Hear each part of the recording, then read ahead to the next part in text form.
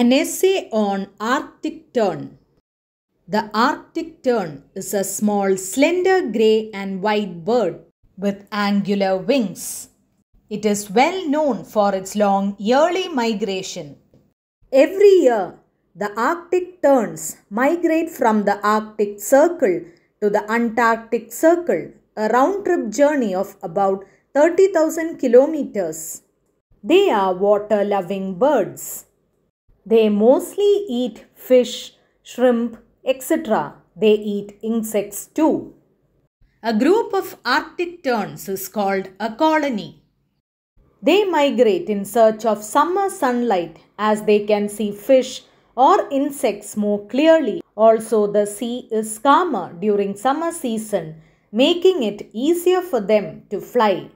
They prefer gliding in the air for most of the year.